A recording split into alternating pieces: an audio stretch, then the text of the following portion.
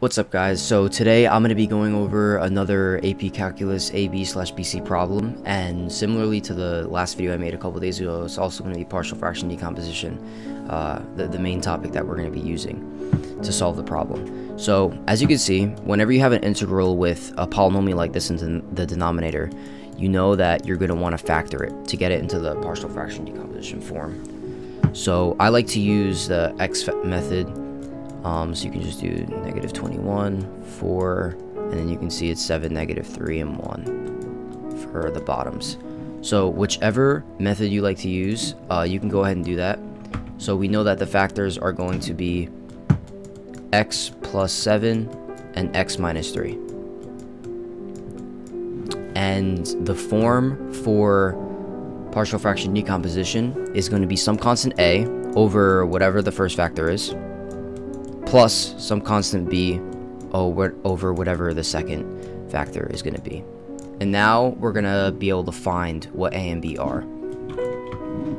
And we do that by essentially cross multiplying the denominators and numerator, the opposite denominators and numerators.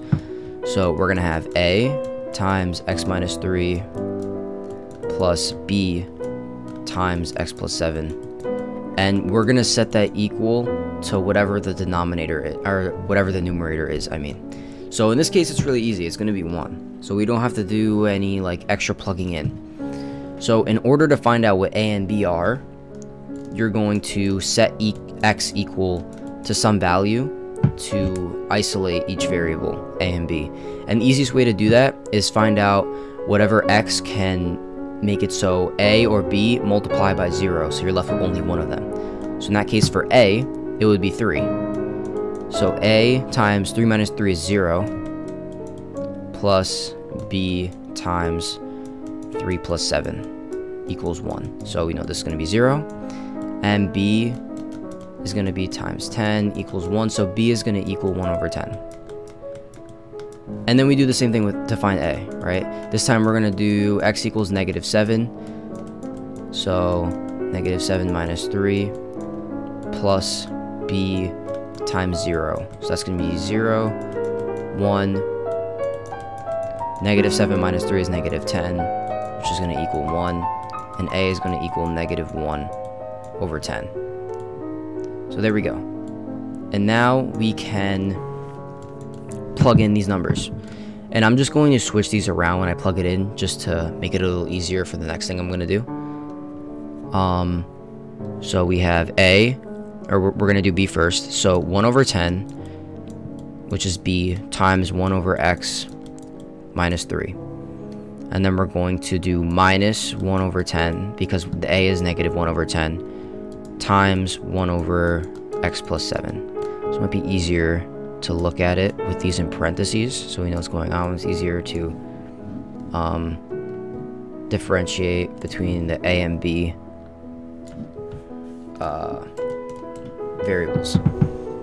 Right, so this is our new integral. And now if we have two variables where they're being multiplied by the same constant, we can just factor that out of the integral, and it does not affect the integral at all.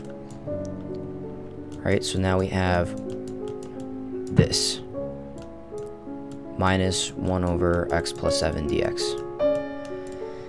And when you have two different variables like this, you can actually easily take them out of, or make them into their own integrals.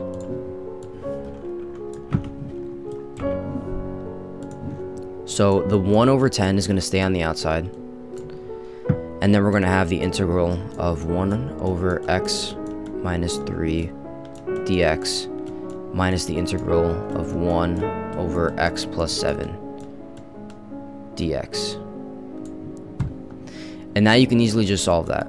So in this case, we don't have to do u substitution because there's no coefficient in front of the x. So the only time you really have to do u sub in the integral in order to make it fit the definition of, well, you could really use any variable, but just to make it.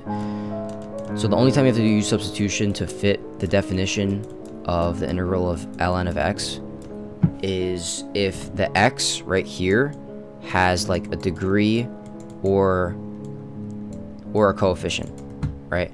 So if it has any degree or coefficient in front of it, that's when you do use substitution, because that's when it'll have an effect on the integral.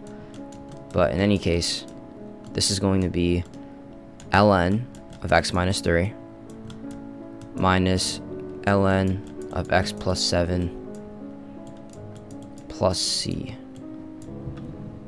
Right? So now we can see that we have our answer, but it doesn't really match anything going on over here exactly.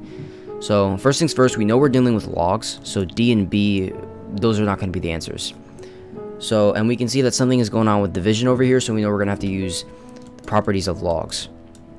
When you have two logs like this that are being subtracted from each other, you can actually make it into a single log with the first parameter on as the numerator and the second parameter as the denominator inside the log. And that's it. And then we can just, you know, distribute the 1 over 10 to the ln, and since we know c is just some constant that we don't know, it just stays as c. And this is going to be our answer, which is going to be A. So I hope that was helpful, and maybe you were able to figure it out on your own too, and this was just to see if you got the right answer. But make sure to keep watching the rest of my videos if you want to, you know, get some extra practice in for the AP Calc test coming up soon. And have a good rest of your day.